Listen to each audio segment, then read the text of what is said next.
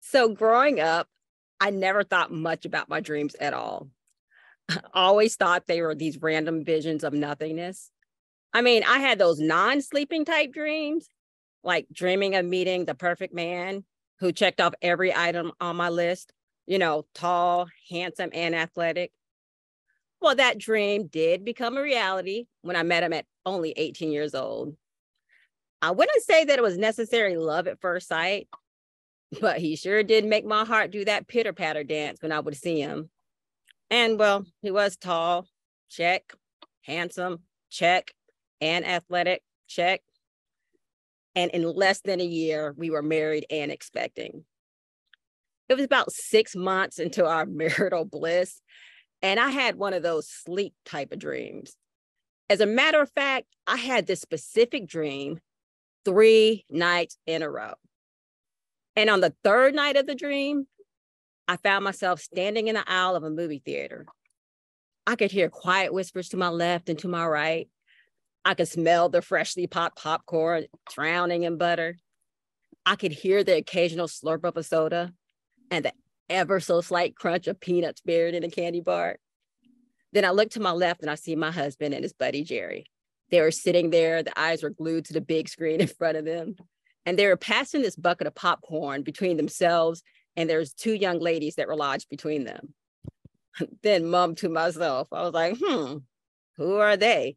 Referring to the two young ladies that were between them. But then I woke up. So when my husband came home later on that evening, we was having a casual conversation, and I casually mentioned, did he and Jerry happen to go to the movies the other night? He kind of had this surprised look on his face, but his eyes did somewhat widen. And he confirmed that he and Jerry did indeed go to the movies. But he also was like a little bit annoyed.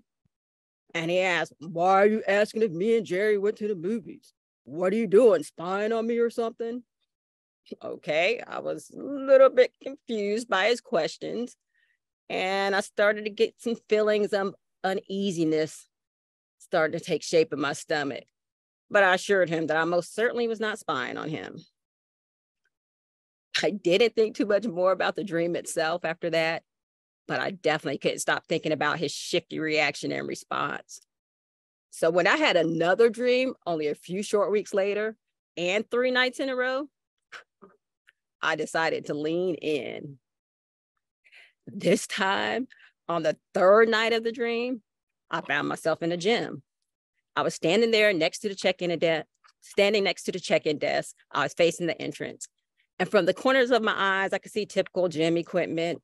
I remember there's a few weight benches, there's a treadmill, some bikes, nothing out of the ordinary.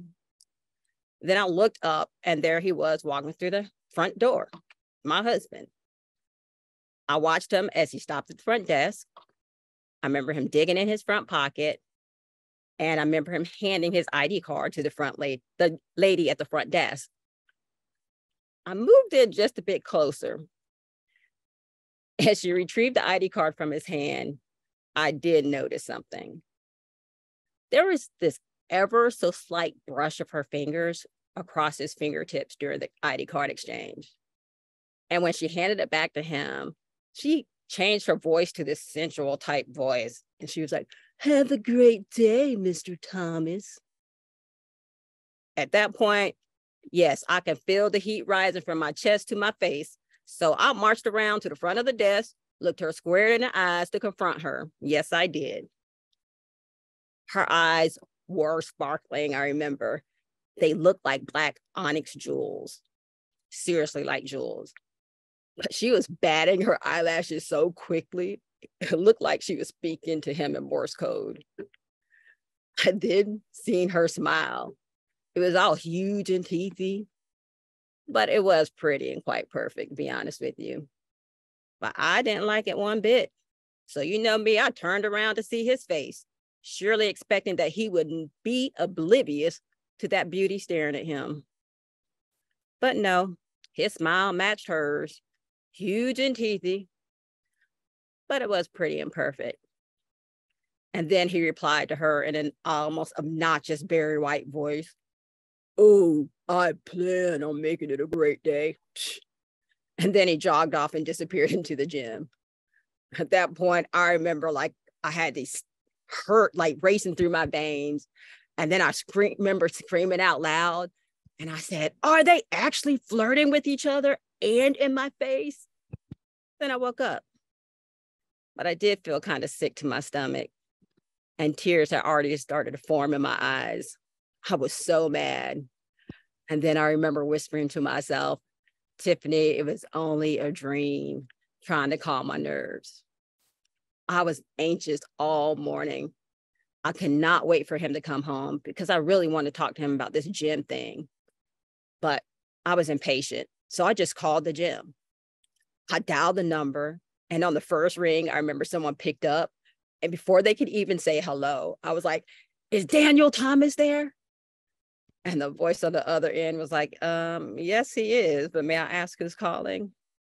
Well, in my most serious and catty-like voice, I remember saying, yes, you can tell him that his wife is calling him, his very pregnant wife, his WIFE wife is on the line. And in mere seconds, he was on the other end asking me what was going on. And I started yelling into the phone, who is that lady at the front desk of the gym? Who is that lady?